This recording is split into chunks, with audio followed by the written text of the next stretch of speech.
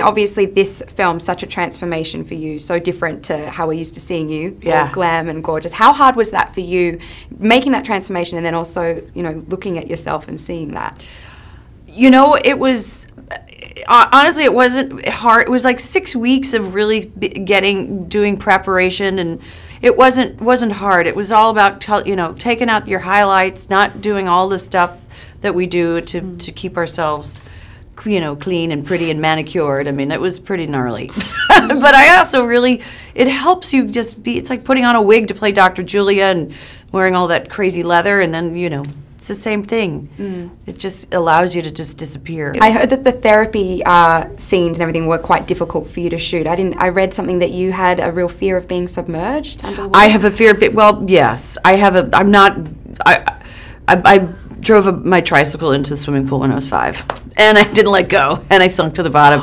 And That'll do it. I'm not a bright child. I was not a bright child. And then my brother dove in and got me out of there. But I kind of, you know, it's not a love of mine to sink underwater. So I guess that kind of helped in the scenes. Well, it did, but I was supposed to you know, I grabbed these weights, you know, that you use for therapy, and I'm supposed to just sink to the bottom of the pool because I'm trying to see if I can have the guts to kill myself.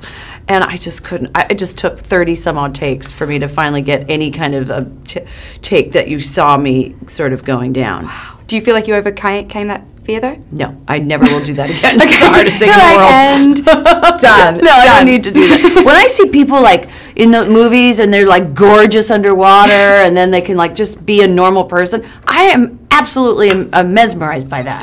I would have pictured you to be a bit of a mermaid because we always see you, you know, off in Mexico and you love the ocean, don't you? Yeah, I love it. Doesn't mean I want to submerge. I can't go. I mean, I can hold my breath and do this. But it's the staying underneath. It's hard to explain. Yeah, okay. Got it. Well, you did got to keep moving. Yeah.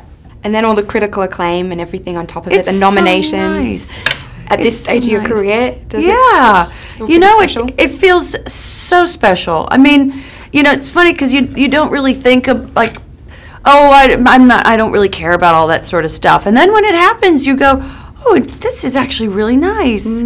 So, you know, I understand. I think there's a part of you that doesn't want to allow yourself to ever want something like that. And so it's never been my sort of the reason that I do anything or my, you know. So for that to kind of come out of this, with this especially, is just so special. So special. Well deserved. Well deserved. Thank you.